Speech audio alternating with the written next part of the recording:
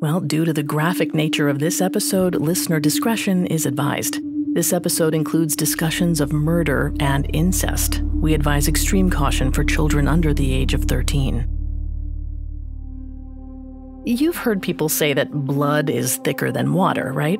Well, that's not actually the whole quote. The saying originally went, "Blood of the covenant is thicker than water of the womb." So despite what people believe, this particular idiom is not about familial bonds. It's describing the relationship formed on the battlefield, someone you've shed blood with. But for Sante Kimes, both versions of the quote hold up. She shared a link with her son, Kenny, that went beyond your typical family ties. And as their crimes escalated, their intense connection only deepened. Sante made it clear they were in a war. It was them against the world. They had to do whatever it took to protect themselves. And if that meant they needed to spill a little blood, then so be it.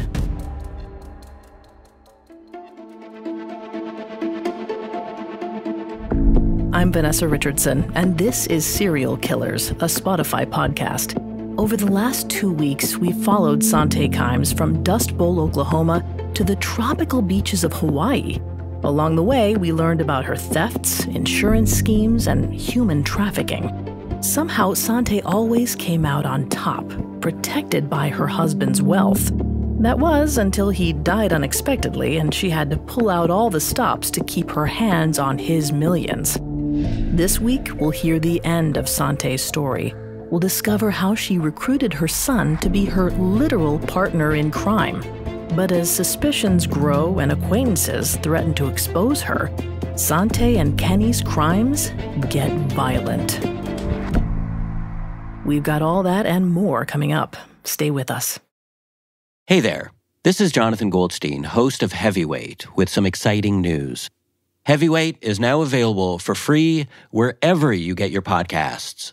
What this means is that you can listen to any episode from any season on any podcast platform. This goes for the new season as well, which starts in September and will be available everywhere. Start polishing your earbuds. It is going to be a doozy. A Spotify audio series. Beatrix, we're not going to be able to stop the Pegasus virus in this timeline. To fix their future, just tell me what I have to do. They have to change their past. For the record, this patient was found naked and claimed to be a time traveler. What did you say your name was? I'm Dr. Vincent Caldwell, head of the psychiatric unit. Starring Julianne Moore. This has already happened. And Oscar Isaac. What has already happened? The future. Case 63, Season 2, out on September 26th. Listen to Season 1 now on Spotify or wherever you get your podcast. Sante's dead husband sat in the back seat. Well, his ashes did, at least. She hadn't even bothered to put a seatbelt around the urn. After Kenneth Kimes Sr. left her out of his will, she saw no reason to fuss over his remains. She was glad he was dead. Less appealing was the prospect of telling her 19-year-old son, Kenny, the news. She'd instructed him to leave school in Santa Barbara and fly out to Hawaii, but she hadn't told him that it was to scatter Kenneth's ashes. When Kenny's plane landed and he saw only his mom standing there, he knew something was up. He asked where his dad was. In typical Sante fashion, she handled the situation with zero empathy. She got into the car and pointed to the back seat. That's where he was. She hit the gas as her son's jaw hit the floor. Kenny was devastated, but when Sante told him the father he loved so much had left him nothing, it likely sent Kenny into a tailspin. Why would his dad rob him of his inheritance? Had he not cared at all? It's possible Kenny simply felt confused, maybe a little angry, definitely very hurt. Sante stoked those flames. She wanted her son to be as angry as her. Kenneth didn't deserve to be on a pedestal. He'd left them destitute. But they wouldn't stay that way for long. Not if Sante had anything to say about it. To be honest, unraveling the mess that Sante created gives me a headache. Lawyers later said it took them years to understand what exactly she did with Kenneth's fortune. And even with the benefit of hindsight, we'd be here all day if we got into the weeds of it all. So here's the gist. Basically, without Kenneth around, Sante was cash poor. That's what happens when someone has a lot of economic assets, but they aren't able to liquidate them for cash. For Sante, the problem was that none of the properties she shared with Kenneth were in her name. And since it seems they weren't technically married, she didn't have any legal grounds to claim them. Instead, she had to choose which complicated hoops she was going to jump through to cheat the system. Option 1 was to find a way to transfer the assets into her name posthumously, but doing that risked letting Kenneth's remaining family discover he was dead. That left her with option 2, make some sketchy trades for other properties, which she could then sell and make a profit.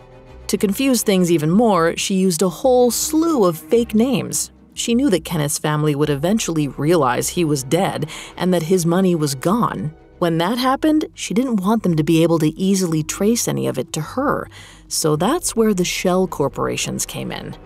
All of this is to say that Sante got really good at forging documents during this time. She faked signatures left and right. She even had a notary on retainer who was open to more questionable methods, like notarizing documents that weren't entirely filled out yet. In case you're not up to date on notary procedures, that's a big no-no. But Sante wasn't concerned with the ethics of her antics. She just wanted what she saw as rightfully hers. And for the time being, it seemed to be smooth sailing. The same couldn't be said for Kenny, who wasn't taking his dad's death well. After returning to school, he lashed out at fellow students. Allegedly, he punched one kid, and another student even took out a restraining order against him. It seemed like the only person who understood him was his mom. With each passing day, he leaned on her for more support. All the teenage angst and hatred he'd once felt toward her seemed to melt away. She was the only family he had left. Sante relished it. And then she took advantage of it. Kenny might have been miles away in California, but he was never far from his mom's influence. She managed the money in his accounts. She gave her opinion on his girlfriends, who she always hated. And when she visited, she slept in his room with him. There wasn't an ounce of privacy between them. Sante was what we'd call a controlling parent, more like bordering on a toxic one. Before we continue with Sante's psychology, please note that I'm not a licensed psychiatrist or psychologist, but we have done a lot of research for the show. According to family therapist Esther Boykin, controlling parents don't leave space for their children to have their own emotional experience. These types of parents tend to use manipulative tactics when their kids are young, but it can go well into adulthood. As a result, children lose their autonomy and never learn to speak up for themselves. They defer to the parent, who makes all the decisions. That's when the relationship between parent and child can become toxic. Psychotherapist Matt Lundquist points out that such a dynamic occurs when a parent acts in their own self-interest rather than their child's. Generally, these types of relationships are high conflict and involve either verbal, emotional, physical, or sexual abuse. In Sante's case, she used emotional manipulation to control her son. Her actions were designed to make it look like she cared only about Kenny, but really, she was focused on what she wanted and needed. And just then, she was determined to have her son by her side. Given that she was such a good puppet master, it's not surprising that Kenny came running when she insisted he drop out of school and come be with her. After all, mother knows best. So, in the spring of 1996, 21-year-old Kenny became his mom's full-time, and I'm saying this with air quotes, business partner. Together, the two ran various schemes. At least one was semi-legit. They sold Cuban cigars online. Not exactly legal, but at least they were selling an actual product. At least we think they were. There's really no way to be sure about that. Anyway, they quickly scrapped that idea, and Sante's attention returned to her late husband's fortune. That's where the real money was, if only they could get a hold of it.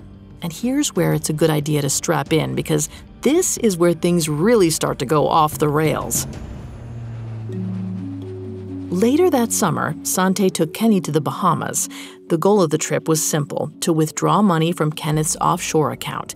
Like many millionaires, he'd used Cayman banking to hide a portion of his wealth. There was just one small issue. A bank auditor named Syed Bilal Ahmed suspected Sante was up to something. Now, there are various accounts of what exactly sparked his curiosity. According to the New York Times, Sante and Kenny had actually approached him about an online business venture. Others, like his colleagues at First Cayman Bank, said he'd noticed irregular withdrawals from the Kimes account over the last 2 years. For those of you paying attention, that was since Kenneth died back in '94.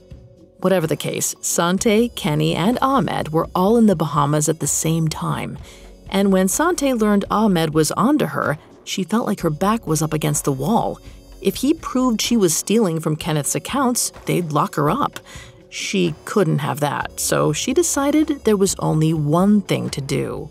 Ahmed had to die. That might seem like an illogical escalation. With the exception of Sante's jaunt into trafficking and slavery, she and her son were standard white-collar criminals. Generally, those don't resort to physical violence. But researchers Frank Perry and Terence Lichtenwald actually found that, quote, imminent threat of detection is a sufficient motive for the white-collar criminal to respond violently. They even gave it a name: fraud detection homicide. This explains how Sante's response to danger rocketed so easily. She felt like violence was the only way to protect themselves. And by this stage, Kenny was primed to do anything his mother asked of him. If she said that killing one banker meant they were safe, he'd do it. So Sante contacted Ahmed and invited him to dinner with her and Kenny. She knew he'd take the bait. It was the banker's chance to have a true face-to-face with her. Multiple people witnessed them in a restaurant together, although no one knew what exactly was said during the meal. Afterward, Sante and Kenny lured Ahmed to a secondary location. There, they got rid of the banker.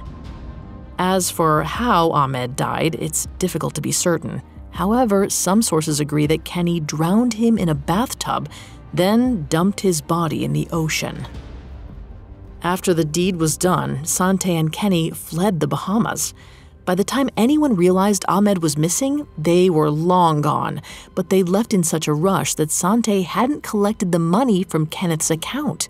That meant they were still cash poor, and Sante needed a new plan. But she wasn't fazed. She'd do whatever it took. And if she had to kill again, well, she'd cross that bridge when she came to it. Coming up, Sante antagonizes an old friend. Now back to the story. It was the summer of 1996, and Sante Kimes was in the clear. Allegedly, she and her 21-year-old son, Kenny, had just gotten away with killing a man in the Bahamas and made their way back to the U.S. But now feeling overly confident, 62-year-old Sante wasn't content to lay low. That was tantamount to giving up, and she still had so much more to do, or rather, so much more of her late husband's fortune to steal. With that in mind, she turned her attention to the Las Vegas home she'd shared with Kenneth. She couldn't outright sell the house, but there was still plenty of value in those 4 walls. But who owned that value was, like so much of this story, complicated. Because although most of his properties were in Kenneth Sr.'s name, the Vegas home might have technically belonged to a man named David Kasdan. Now, let's take a quick minute to talk about David, because things get a little murky here. Back in the day, he and Kenneth had been close business acquaintances. So close, in fact, that Kenneth asked David for a huge favor. He wanted to put his Las Vegas house in David's name to separate it from his other assets. For whatever reason, David agreed. But as the years went on, David realized he didn't really want someone else's property in his name for obvious liability reasons. So he asked for the deed to be changed back, and he assumed Kenneth had taken care of it. It's not clear if Kenneth followed through and then Sante changed it back, or if she just discovered that it was already in David's name and took advantage of that fact. One way or another, by 1997, the house was David's on paper. Using that information, Sante forged a loan application, using the house as collateral, and collected $280,000. There was just one small hiccup. When David found out he was on the hook for all that money, he was not happy. And he knew exactly who was behind the shenanigans. He picked up the phone and called Sante to give her an earful. In no uncertain terms, he swore he'd expose her forgery. And Sante? Well, we all know how she responds to threats. Over the next several weeks, she repeatedly called David, telling him to call off the dogs or else. Exactly what she had in mind, I couldn't say, and maybe she couldn't either. There was plenty on her plate as it was. She didn't have time to come up with specifics for her threats. She was too busy brainstorming other ways to get more money. She wanted to cash in on the full value of the house, and that required a little more creative thinking. So in January of 1998, Sante found a man named Robert McCarran at a local homeless shelter and made him the new owner of the property. It sounds bizarre, I know, but Sante figured she could have complete control over McCarran. Much like the maids she'd once trapped, Sante kept McCarran captive in her Las Vegas home. She coached him on how to act like the property owner. Then she made him take out a large insurance policy on the house. Days later, the building went up in flames. Obviously, the plan was to collect the insurance money, but it took the arson investigator no time at all to confirm that the blaze was set deliberately. Pair that with the discovery that the insurance had only just been taken out, and it was obvious they had a simple case of insurance fraud on their hands, which meant no money for Sante again. Frustrated and probably a little desperate, she and Kenny hit the road, bringing McCarran along with them. The last thing they needed was for the Vegas authorities to find and question him about the fire.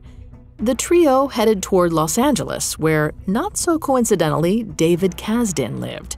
They still needed to make sure he stopped his forgery investigation. Sante told Kenny that David knew too much. They had to get rid of him. And when she said they, she really meant Kenny. So on the night of March 13th, Kenny asked Sean Little, a drifter they'd picked up in LA, for help. Sean didn't know what was going on, but he agreed. On their way out, Sante told Kenny to do a good job and wished him luck.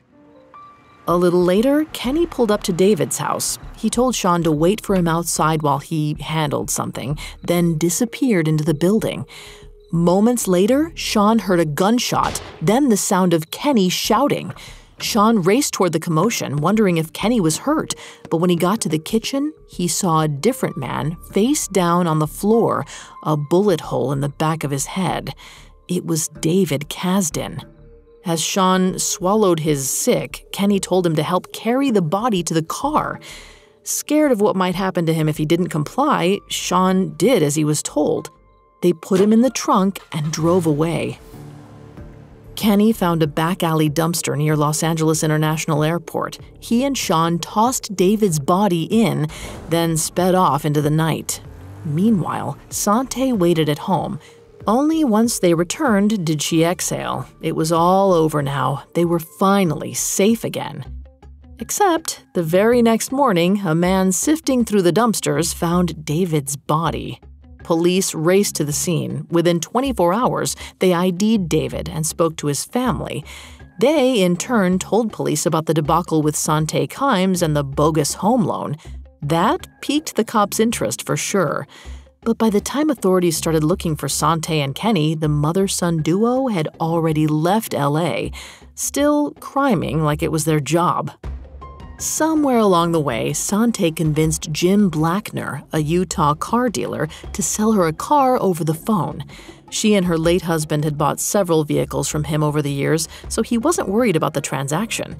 She wrote a check for nearly $15,000 and sent it to Utah. In return, she received a barely used green Lincoln town car. By the time the check bounced and Jim realized what had happened, Sante and Kenny were in the wind on their way to Florida. They'd managed to escape once again, but they were leaving more and more enemies in their wake. Jim filed a complaint and Utah authorities put out a warrant for the pair's arrest. Then Sean Little, who'd been there when Kenny murdered David Kasdan, told investigators what he knew. He confessed to being privy to the crime, and his statement sent the LAPD on a wild hunt for Sante and Kenny. When it became clear they'd left the state, the cops called in the feds. Soon, the web of warrants started to intersect. The Los Angeles detectives cross-checked their notes with the Utah authorities.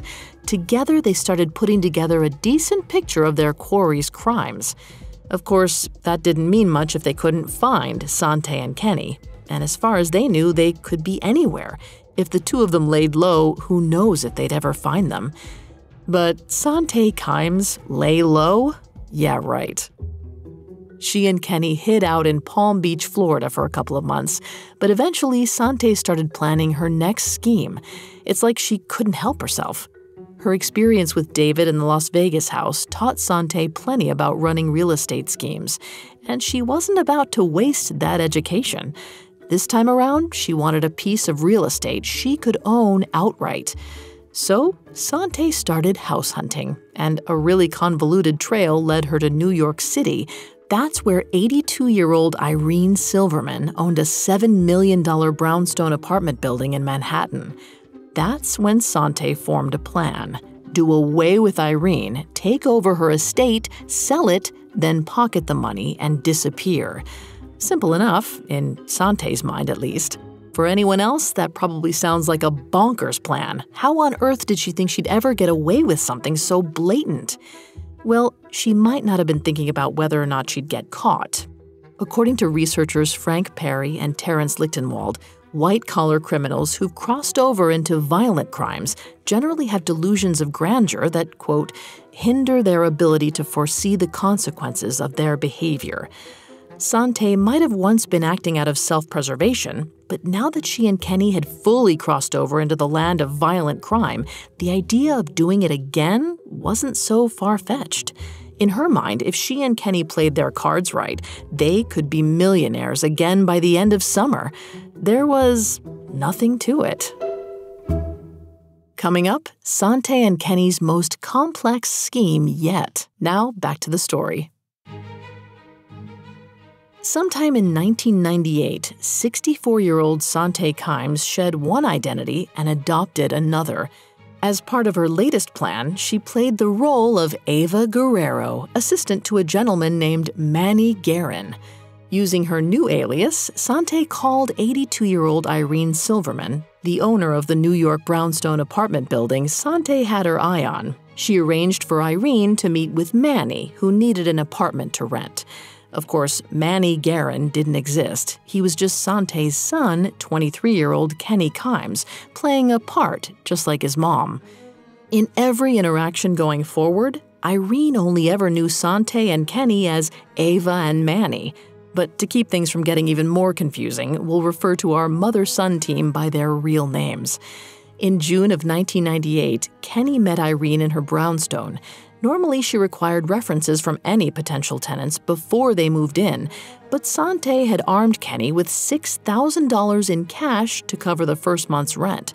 He gave that to Irene and promised he'd get her his references the next day. Figuring he had to be the real deal with money like that lying around, Irene showed him to apartment 1B. As soon as Kenny was in, he holed up in the flat. He never got Irene those references, and he refused to let the cleaners in when they called. The only person he let into the place was Sante. Together, they scoped out the building from inside Kenny's apartment. Through the peephole in his door, they watched the other tenants in the hallways. They clocked people's schedules, learning when the building was busy and when it was quiet. There definitely seemed to be far fewer staff around on the weekends. That made it the best time to strike. Sante and Kenny wrote all of this down in their journals, taking detailed notes that they could refer back to. Sante also practiced forging Irene's signature. As one judge later said, it was incredibly stupid of Sante to keep a running log of her murderous plans. But as we've established, she was overconfident in her ability to pull this off. The next step was to get all the paperwork ready. Sante prepared a deed transfer that put the brownstone in her name instead of Irene's. They just had to get it notarized. Of course, for a document bearing Irene's name, they needed her to sign it. But even that was little more than a speed bump. Sante simply impersonated the elderly woman and signed the documents in front of the notary. After that, everything was in place, and it was time to move in for the kill. On July 5, 1998, Sante and Kenny either went to Irene's apartment and pushed their way inside, or they lured her into Kenny's apartment. Either way, Kenny used a stun gun on the 82-year-old. Irene fell to the ground completely vulnerable. That's when Sante told her son to strangle the elderly woman. Kenny never was able to resist his mother's orders. After Irene was dead, her killers managed to get her body out of the apartment building and into their car without any security cameras catching them.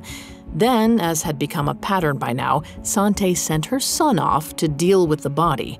He drove all the way out to New Jersey and dumped it in a random spot. Meanwhile, Sante created alibis for herself, making sure she was seen in various places around the city. Then she headed back to the Hilton where she'd been staying. She and Kenny planned to regroup there before completing the transfer of Irene's property. They eventually met up outside the hotel, but before they could make their way inside together, the FBI and NYPD swarmed, placing them both under arrest. Sante immediately went into denial mode. Even as the police cuffed her, she insisted they'd done nothing wrong. It was all just a terrible mix-up, she said. In contrast, Kenny was a mess. Multiple sources said he was so scared that he wet himself. Now, perhaps in need of a change of clothes, mother and son were brought down to the station and led into separate interrogation rooms. Sante didn't like that at all. She shouted instructions to Kenny through the walls in an attempt to coach him through the ordeal. But when the detectives interviewed them, the murderous pair were surprised to learn they weren't there for Irene Silverman's murder. The cops had picked them up on an entirely different matter, the stolen Lincoln Town car from Utah. You could have heard Sante and Kenny's audible exhales from blocks away. That was all? They could clear that up in no time. And maybe Sante could have talked her way out of that one, like she had so many times before. The only problem was, while she was stuck in an interrogation room, detectives were searching through that stolen car, and they didn't quite know what to make of what they found. Let's do a quick rundown of just some of the items recovered from the Kimeses. Irene Silverman's ID, $10,000 in cash, a Glock 9mm gun, an empty stun gun box, plastic handcuffs, and a vial of sedative. Oh, and they also located a bag that Sante had checked into the hotel. In that one, there was a notarized deed bearing Irene's forged signature, transferring ownership of the brownstone to Sante's shell corporation. You'd think with all of that suspicious loot, the police might have dug into things a little more. A few calls and they would have learned that across town, another team of NYPD detectives had just responded to a missing person report for Irene Silverman. But for whatever reason, they didn't get there right away. It took 2 whole days for them to make the connection. However, during that time, the detectives working on Irene's missing person case learned about a mysterious tenant named Manny Guerin. He'd vanished the same time Irene did. So the cops had a profile sketched, and then they sent it to local news stations to see if anyone recognized him. It just so happened that one of the cops in the other camp caught the news that night. He realized that it looked a lot like Kenny Kimes, the guy they'd just arrested. That's when it finally all came together. Not only had they nabbed a pair of criminals who were wanted in 2 separate states, it seemed like they'd caught a killer too. Sante and Kenny were held in New York without bail, and their troubles were only just getting started. LAPD detectives flew out to the Big Apple to interrogate the mother-son duo about David Kasdan's murder. Sante and Kenny adamantly denied all of the accusations. While they weren't allowed to speak to each other and were kept separated, they maintained a united front. Neither of them broke, so it seems likely Sante had coached her son on what to say if they were ever in this exact situation. In those moments when they were together, like during their hearing, Sante hugged Kenny and held his hand, assuring him everything would be all right. But of course, it wouldn't be. Adding to the growing circus, the pair even went on 60 Minutes to try to sway public opinion in their favor. But that backfired on them. The episode just gave the audience a chance to see that Sante and Kenny seemed a little too close. They were, well, let's just say, overly affectionate toward each other in a pretty unsettling way. That's when the rumors of incest started, and they were pretty believable if you kept a close eye on the pair. In court, they often caressed each other. Then there were acquaintances who alleged that Sante and Kenny often slept in the same bed together. Couple that with the fact that Sante had bragged to a few friends that she always slept in the nude. Well, it certainly didn't look good. But to be clear, Sante and Kenny adamantly denied these accusations. Of course, they denied everything else as well. But there's another possible explanation for what might have been going on here, and it's called covert incest. According to the American Psychological Association, covert incest is a form of emotional abuse in which a parent turns to their child as a surrogate partner, seeking emotional support that would more appropriately be provided by the person's spouse or another adult. In these types of relationships, the parent depends on the child for support so much that the child prioritizes the needs of the adult. In some cases, the adult needs a romantic partner, so they end up treating their own child as such, except there's no sexual contact involved. That's not to say that's definitely what was at play here, but given what we know about Sante's controlling behavior and Kenny's utter devotion to her, it's a possibility. And it seemed like Sante and Kenny's closeness would decide their fate. Prosecutors had anticipated, or at least hoped, that Sante might confess in order to spare her son, but she didn't. Instead, they stood side by side at their first murder trial in 2000. Despite the police never producing a body or any forensic proof that tied them to it, they did find a mountain of circumstantial evidence tying them to Irene's disappearance, including Sante's detailed notebooks planning out the crime. As a result, both mother and son were found guilty. Sante received a 120-year sentence, while Kenny got 125 years. But things changed when they were extradited to LA to stand trial for David Kasdan's murder. In California, they faced the death penalty, and the thought of that was too much for Kenny to bear. In 2003, the 28-year-old proposed a deal. If the prosecutors took the death penalty off the table for them both, he'd confess. They agreed, and he told them everything. Irene's murder, David Kasdan's. He even admitted to killing the Bahamian banker, Syed Bilal Ahmed. As a result, Sante and Kenny avoided the death chamber, but they also received additional life sentences for David's murder. And that wasn't their only punishment, because the courtroom was the last time mother and son ever saw each other. From there, they were escorted to separate prisons where they'd remain for the rest of their lives. We can only imagine how Sante took the news of her son's betrayal, because there's no doubt she'd see it that way. If only Kenny had stuck to the story, they might have been able to overturn their convictions on appeal. Given all that we know about Sante, I'm confident she never would have stopped fighting. But his emotions got the best of him, and by extension, the best of her. In the end, it was her son's love for her, the love she'd cultivated to use to her own advantage, that was her downfall.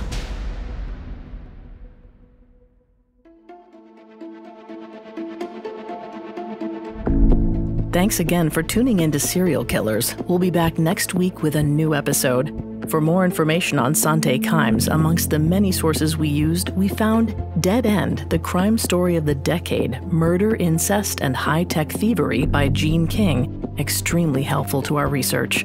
We'll see you next time. Stay safe out there. Serial Killers is a Spotify podcast. This episode was written by Alex Burns, edited by Jane O, Abigail Cannon, and Joel Callan. Fact-checked by Bennett Logan, researched by Mickey Taylor and Chelsea Wood, and produced by Aaron Larson, with sound design by Scott Stronach. I'm your host, Vanessa Richardson.